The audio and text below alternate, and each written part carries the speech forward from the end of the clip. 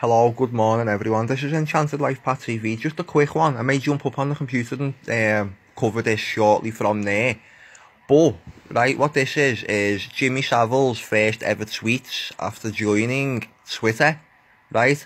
Dame Alan Roberts, I'd like to thank him for this, and someone who's just sent it over to me on Facebook as well. You know who you are, I won't say names, just normal people. I digress slightly here. Dame Alan Roberts says, who did Jimmy Savile address in his first tweets after joining Twitter in 2009? Well, it appears to be none other than a certain breakfast TV presenter who has been in the news a lot lately. Next up, Schofield and Schofield, right? So just let me zoom in on this for you. 22nd of September 2009, right? At the time, I'll show you in a moment, Savile, you could tell it's like a new account because Savile only had like 4 followers or following 4 people, etc. Schof, Yankee Zoodle, Dandy, Mr. Schof, he says to them, thanking you, Yankee Zoodle, Dandy, thanking you, Mr. Schofield. Schofield, Yankee Zoodle, Dandy. So let's just have a little look at these other ones, right? Now then, he says to them down the bottom here, you can see, now then, that just will not do. Goodness gracious, how on earth will you ever fit in those shiny suits? So I don't know what he's talking about there. And there's that text there. So, as right now, as I'm actually watching for the first time in decades, this programme with Phillip on this morning, it's on the television right now what I'm watching. And I just find this all a little bit too surreal. Let me just show you something else a second, wait there. Okay, so here's the picture that I was just going to show you now. Sorry about the angle of the phone, but the way I've started the video is the way I've got to complete it, so I can't spin it around. Right? Picture, allegedly, or we don't even have to say allegedly, Phillip Schofield, in some sort of, in the middle of a gang of kids from a dance class or something. Okay, right, now in the corner here we can allegedly see the young lad who's allegedly had some sort of relationship with Phillip Schofield. Just going to read this for you now.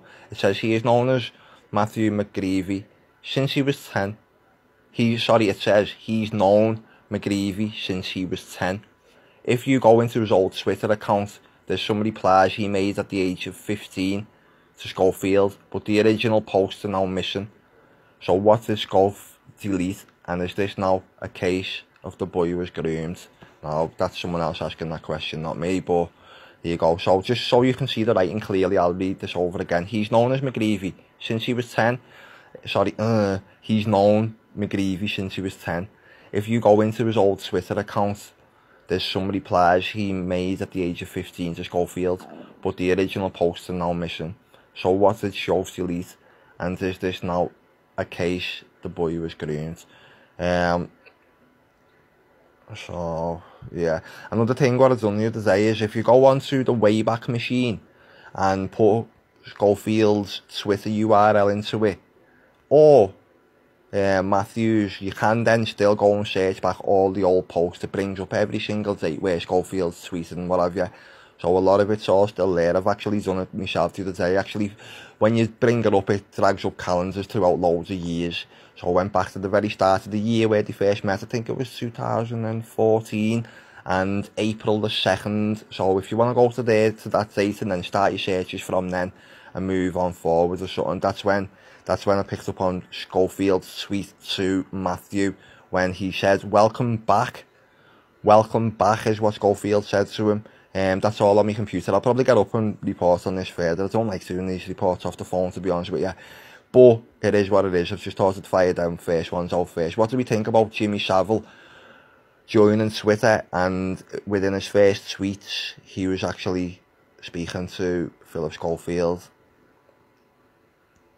Answers on a postcard. Thanks for watching. This has been Enchanted LifePath TV.